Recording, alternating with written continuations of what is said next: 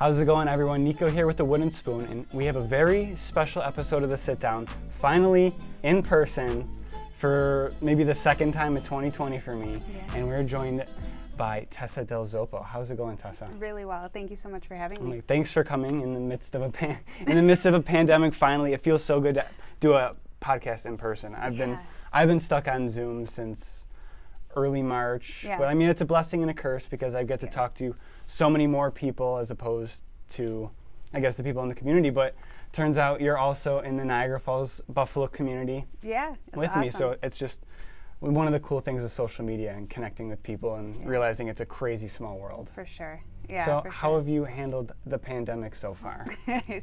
It's crazy, but I think everybody has to adapt in their own way, you know, and for me, the same as you, like you start a podcast and I had to translate my live show into a podcast, and it's like a blessing, you know, in disguise, I think, because it's weird. Like I found that, you know, maybe this is leading us in a direction that we might not have gotten before, or like made connections we might not have gotten before. 100%. Forced everybody to just stop for a minute and like breathe and kind of recollect. So. And then what's the name of your podcast again? A Night with a Medium. A Night with a Medium. Are you like one of the only people that do like a podcast kind of live show style? Like, because I've never really.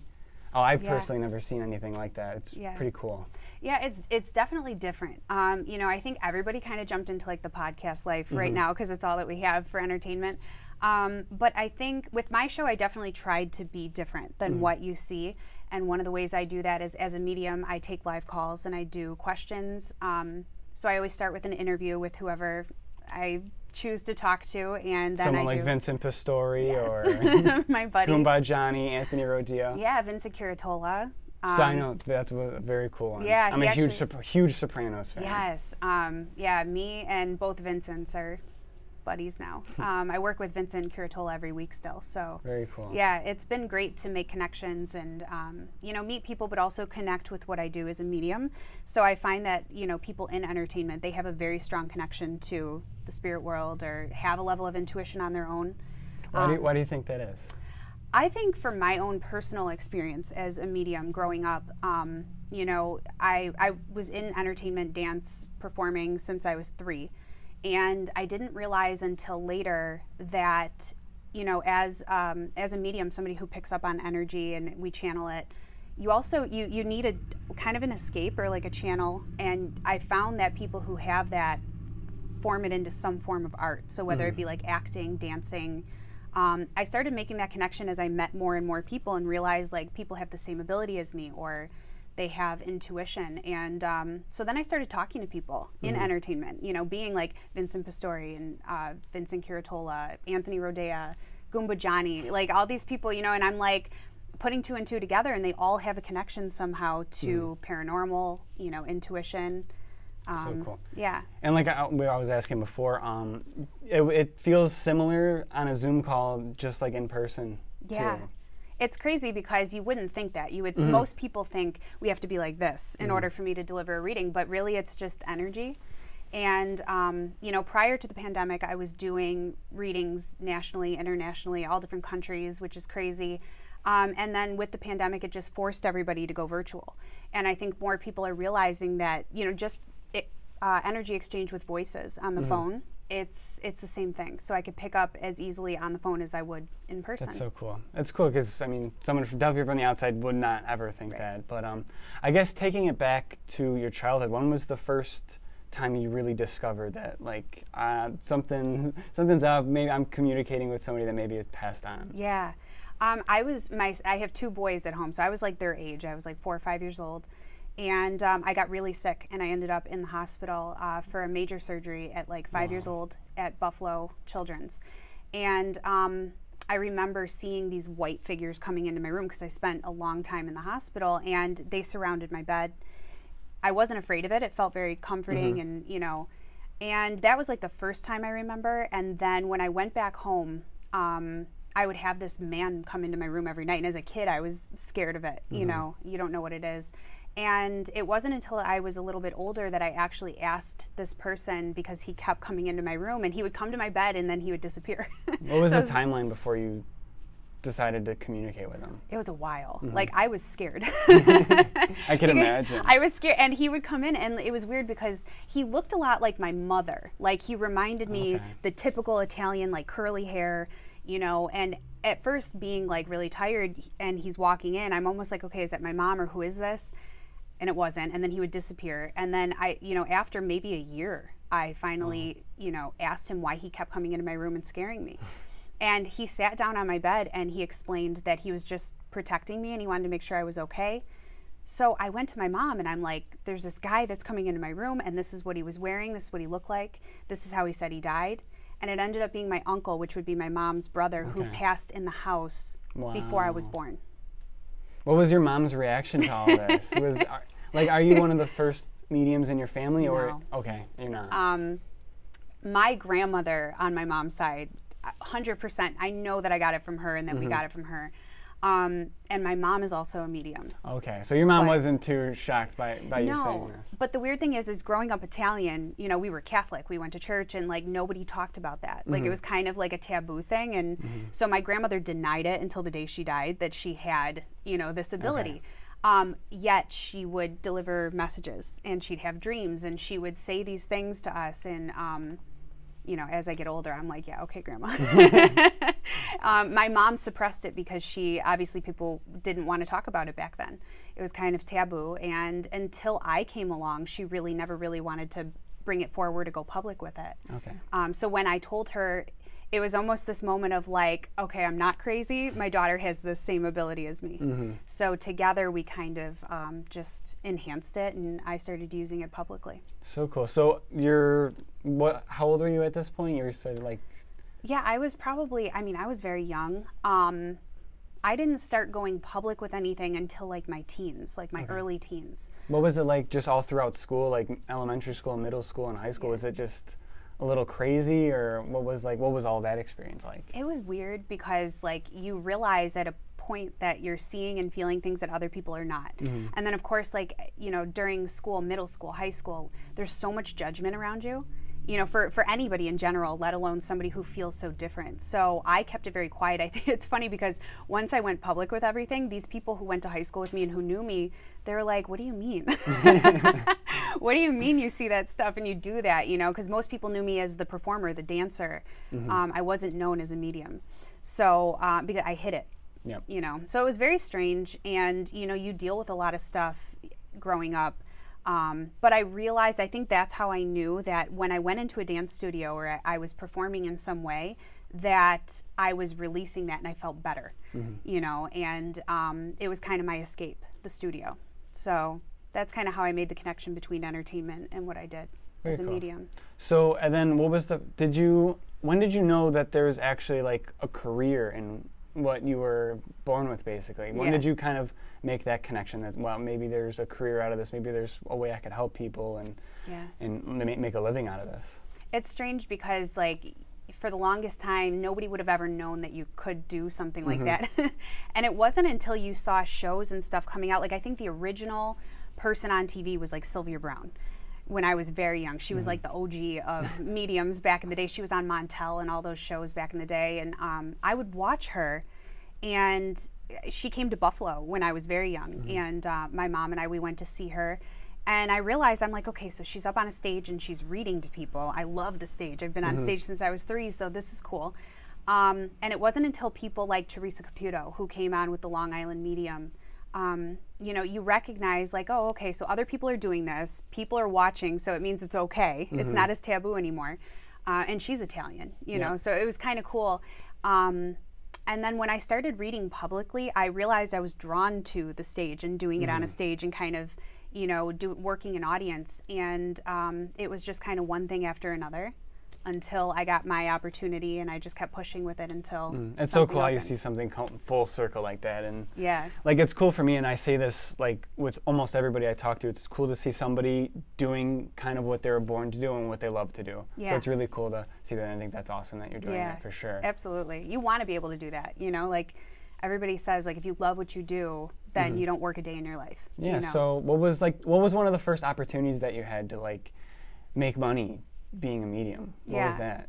It's actually a very crazy story because I went to school. I have a master's degree.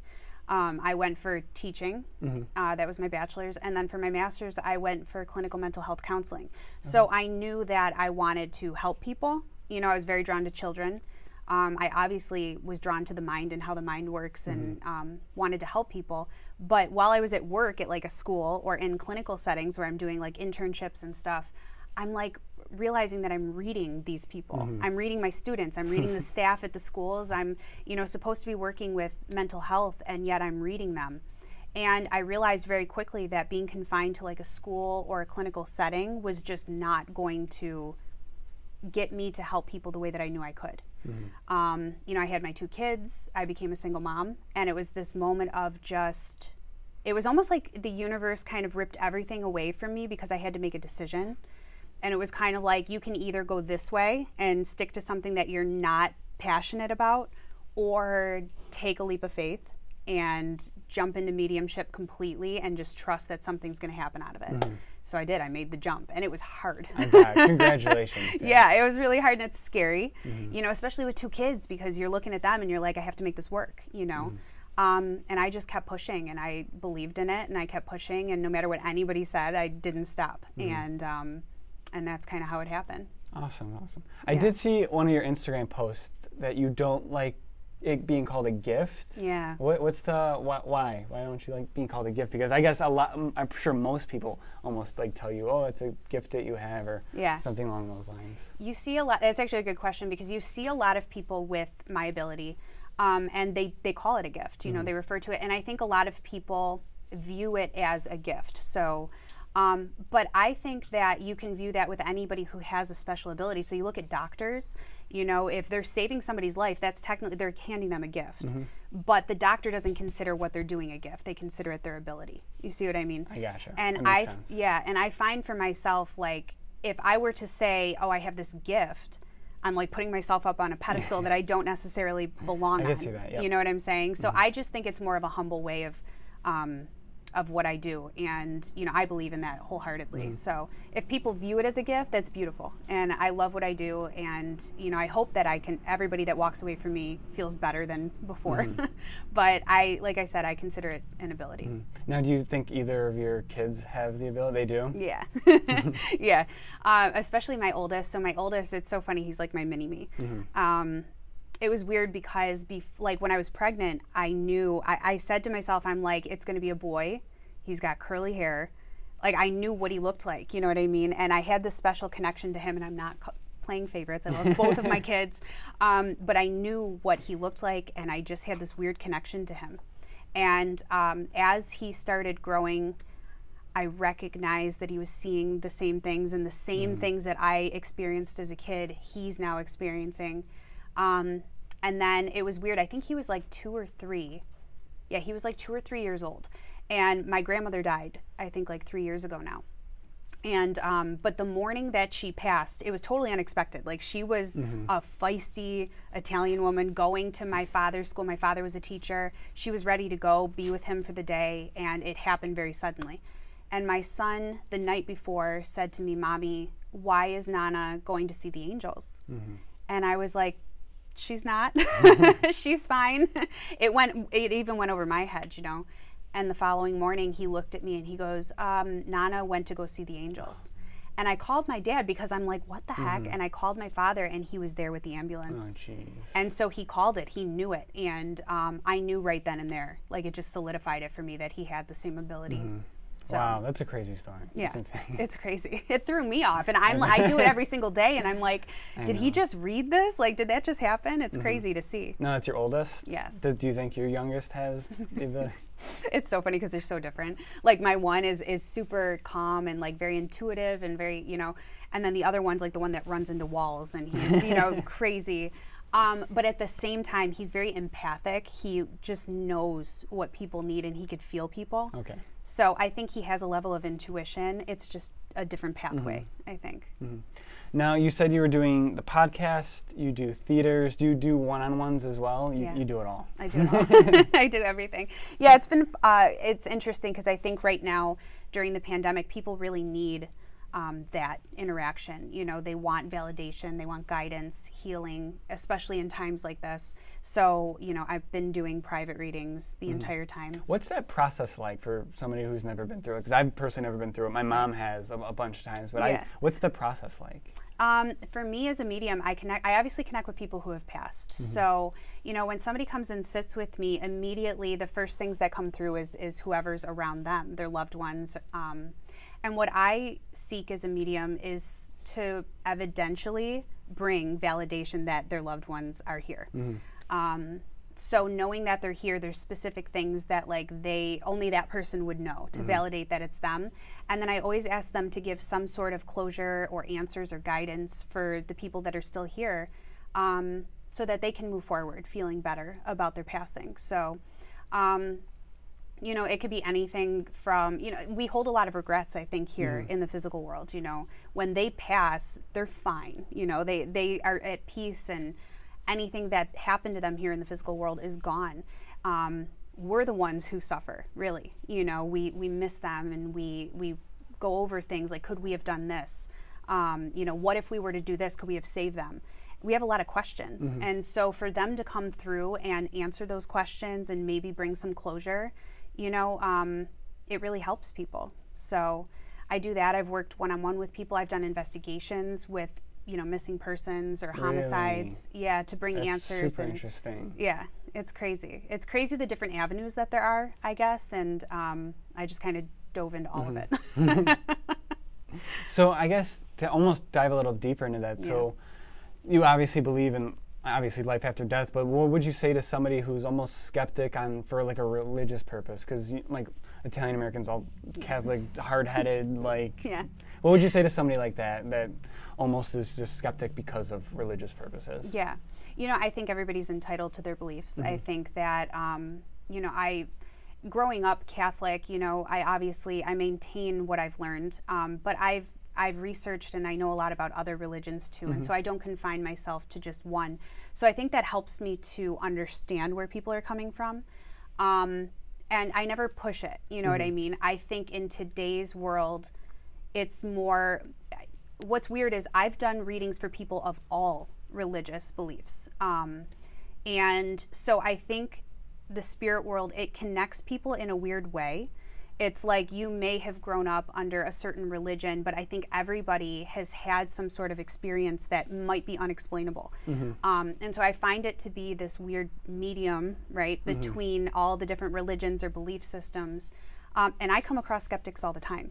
It's actually, to me, it's kind of entertaining, and not in a bad way, but it's funny because, you know, I do, like my show over at the casino, there was people that never expected to get called on. And I mean, I had a crowd of 550, almost 600 people in the room. And it's always the ones that don't want to or didn't expect to get called on that I walk up to. And there was a man, you know, that was kind of skeptical, and he had lost his mother like 3 days prior to my show. And it was like one of the first people that came through. And to see somebody be skeptical but have such an experience that it changes their way of thinking in a positive way, I love it. Now for some of the people that I guess kind of think like, oh, you can't believe in God and also believe in mediumship, what's your response to something like that? I absolutely believe in a higher power. And I think the reason that, you know, I connect and do what I do in a positive way is because I believe in that. And, you know, I think that like you get so confined, like I said, so say we grew up Catholic, and, you know, there's all these different rules within the religion that we follow and whatever.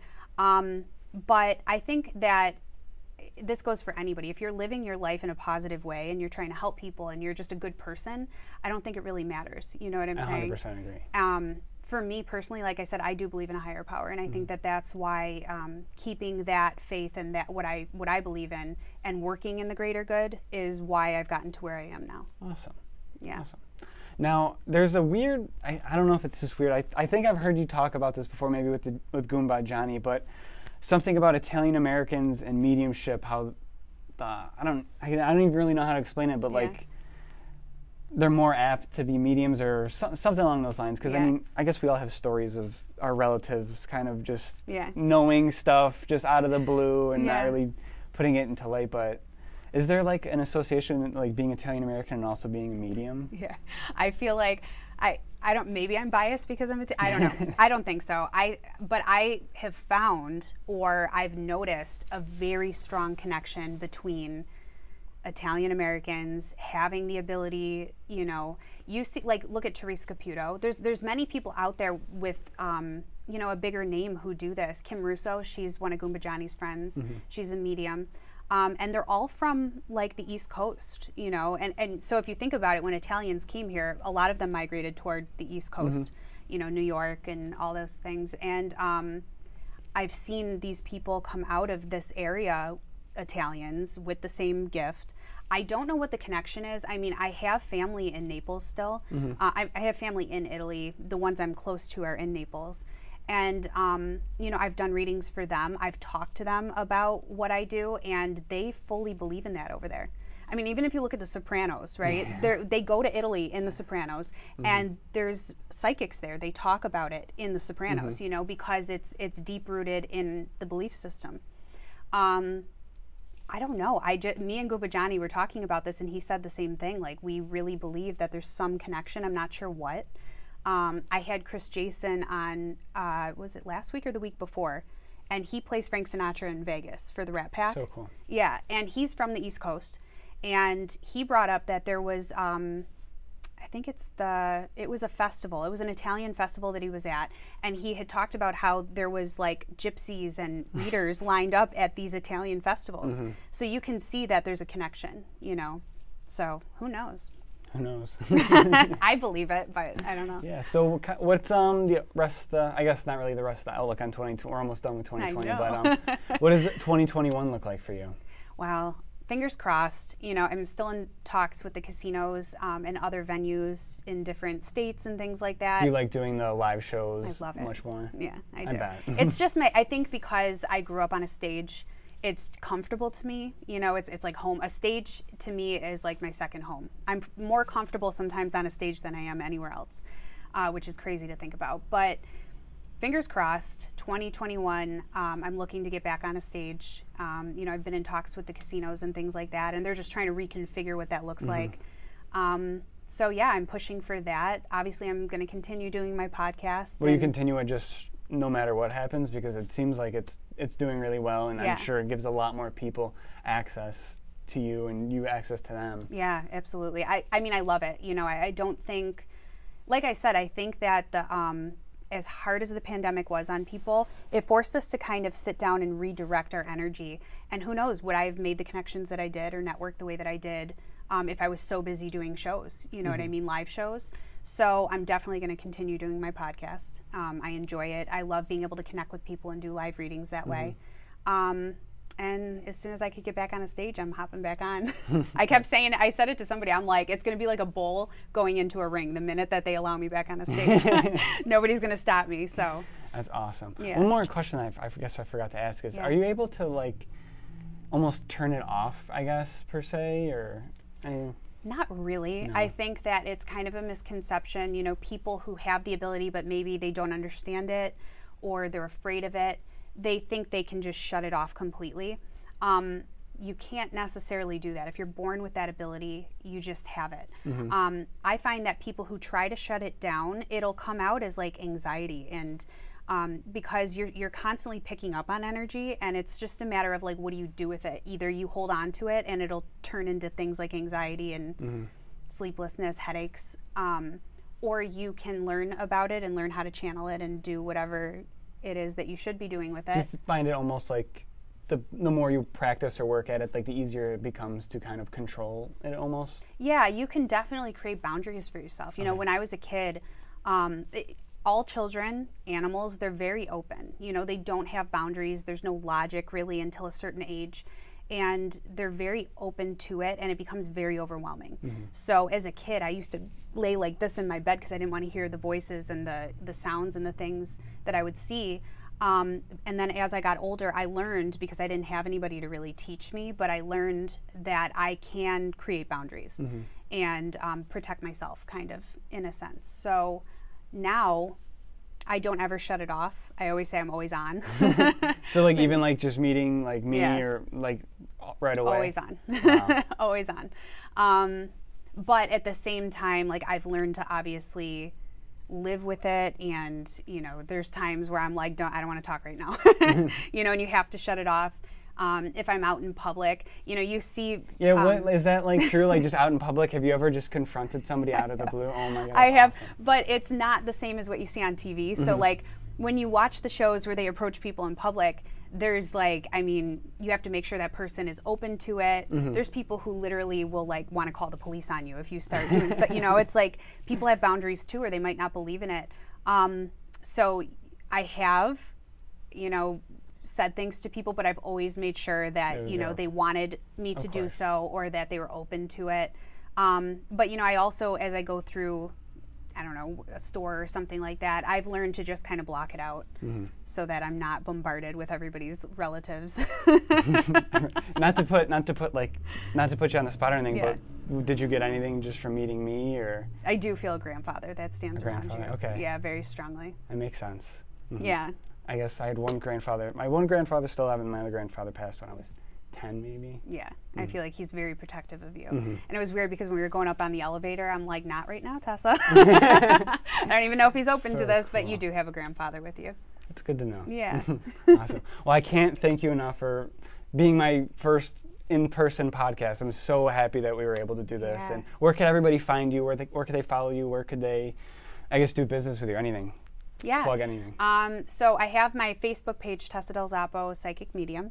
So you could definitely follow me on there. I broadcast my podcast from there every Thursday at 8 p.m. Eastern. I also do it on my YouTube channel under Tessa DelZoppo, so it broadcasts live every single week.